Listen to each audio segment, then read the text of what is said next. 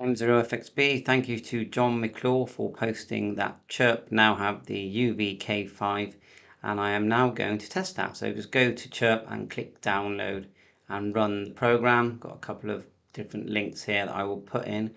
Once you've downloaded and run the program, you will end up with this program here. So let's just start from scratch. We'll just go radio, download from radio. You need to connect the Bowphone cable UV-5R I'm using to your computer, and then go right click device manager, double click ports, and my port is USB serial CH340COM11. You need to have something like that, otherwise it's not going to work.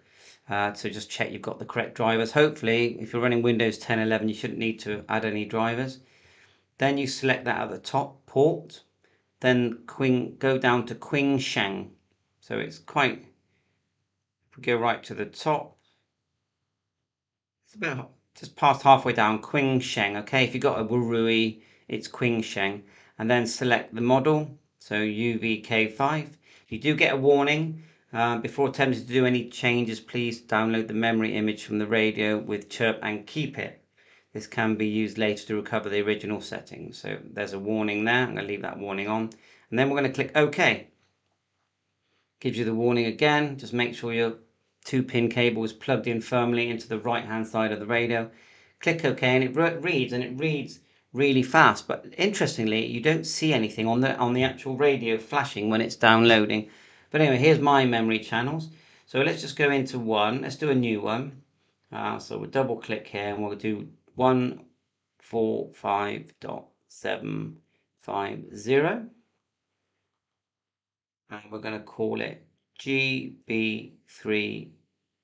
And we'll do it in small because I've got a big caps one up there. Look, tone squelch. No, just want tone, I think. Then the tone is 94.8. We're not doing tone squelch. We can put the name in. We've done that. So I think, oh, here we can set the power, tuning step, and the mode. Okay, and it does have AM on there as well, NAM. Then we'll go back. Let's have a quick look at the settings menu.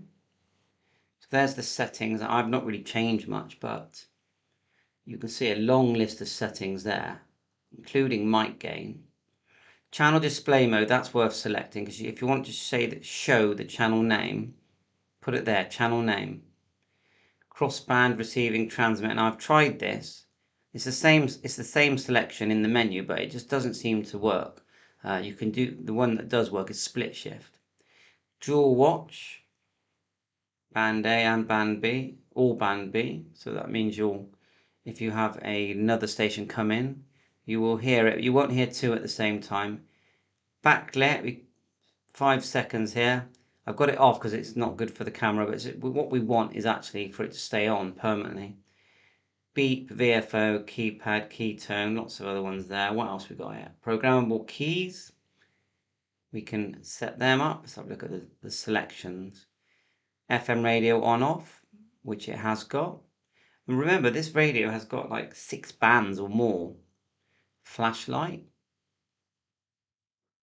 So you can see that you've got lots of selections there for the programmable keys. I believe that even the key numbers, if you press the F, you get functions as well, but I know you do. DTMF there. Scan list. Unlock settings. FM radio, so you can preset that. Driver information. Limits disabled for modified firmware. Interesting. What's up here? We can export and import. Now look, these are files that I have exported from, I'm pretty sure from the repeater book. I wonder if it will let me import one. So let's go file. Let's have a look. Is there an import export? Can't see an export. Export, you can export for definite. Let's just save that. Save.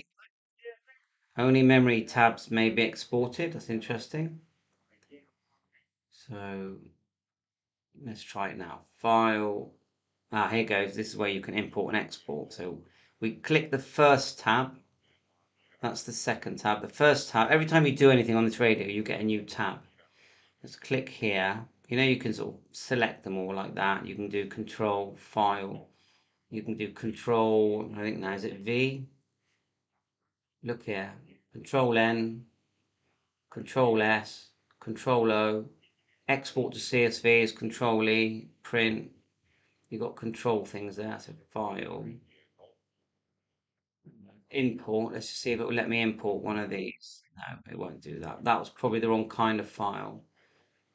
Import. What Chirp here? I'm just going to do it, just see what it does. It's going to overwrite. Click OK. So have a little play with that. I reckon it would import from repeater book. What else we got here? Radio. Download from radio, upload, da da da da. And then if you write to the radio, you just go upload to radio, click OK, and it's going to upload. And as you can see, you don't see anything on the radio. The blue LED is lit up on top. But to me, it's working fine. It's just down to you now to play around and add all your favorite channels. So thanks for watching my channel. 7.3, all the best.